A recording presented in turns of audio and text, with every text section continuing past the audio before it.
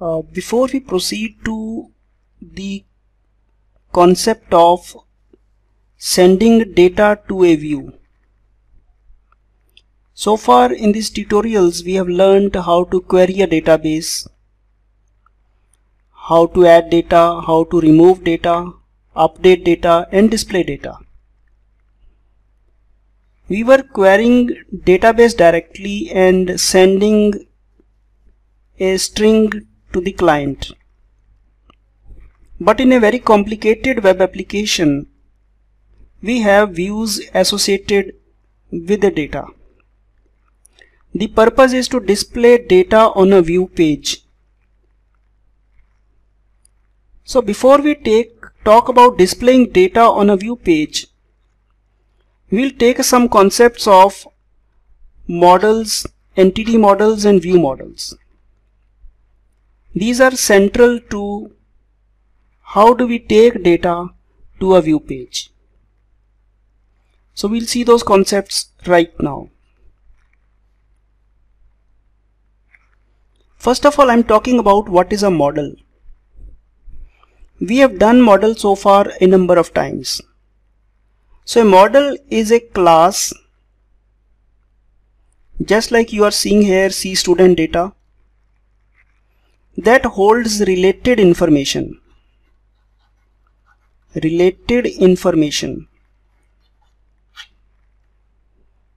We can say that it maps to a table in a database, because as per the RDBMS rules, a table is supposed to contain related information, related data. A table will generally hold data for a entity, single entity. For example, a student can be a single entity. You store his name, marks in maths, marks in physics, marks in chemistry, his roll number. So just like tables hold related data, models are classes that contain properties that relate to an entity. We can draw examples of models: class, C student data. This class has a property public, string, name, and don't forget this get set. Name is the property, string is the data type, and get set is used to make the property read write. Similarly, you can have a property public int marks and the get set story.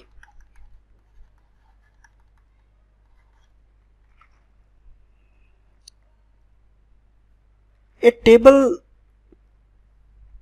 can be mapped to a C# class called a model.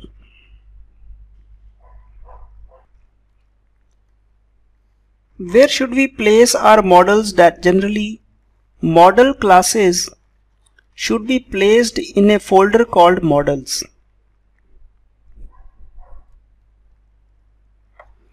So all classes that you write to hold your data, related data, are called model classes and should be placed inside models folder. It is recommended, not compulsory.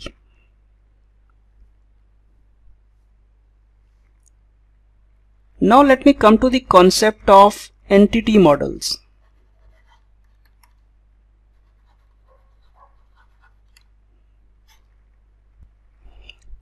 The classes generated by your EDM designer that map to database tables are called entity models. So there is hardly any difference between models and entity models. Whereas models are classes written by you and entity models are classes that have been generated by the EDM designer. Conceptually, both are models, and both of them hold data for a particular entity. But the only thin difference is that models are written by you and entity models are generated by the designer. And related to this concept is a concept of view models.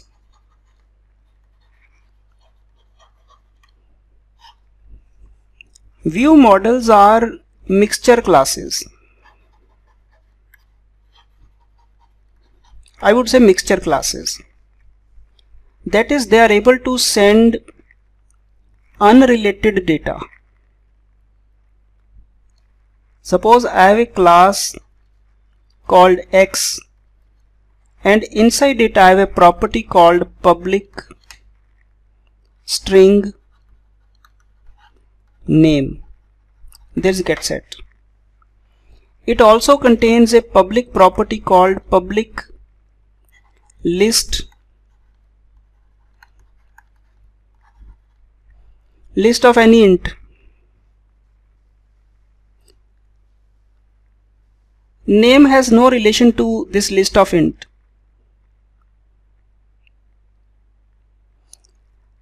You are putting heterogeneous data into one class X. You can put entire, okay, I'll write it more clearly. You have put name, you have put list of int, you have put C student data object also, you have put a list of C student data. So any classes that contain heterogeneous information, they will be called view models.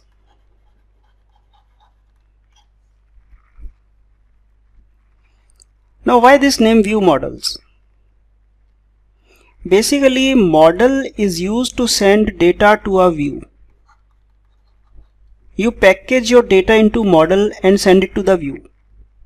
But generally, a view or a web page consists of stock quotes this side. It consists of weather here.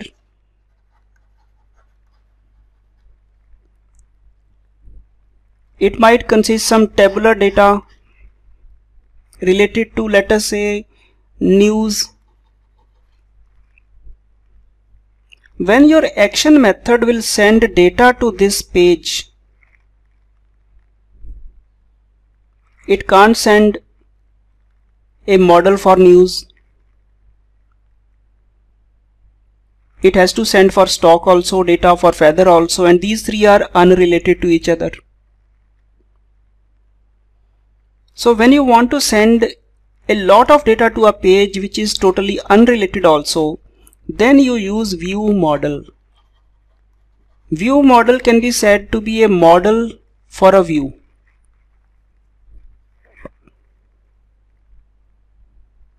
Different developers have different definitions for view model, but the definition we'll be using is that it represents a class that can hold unrelated heterogeneous data.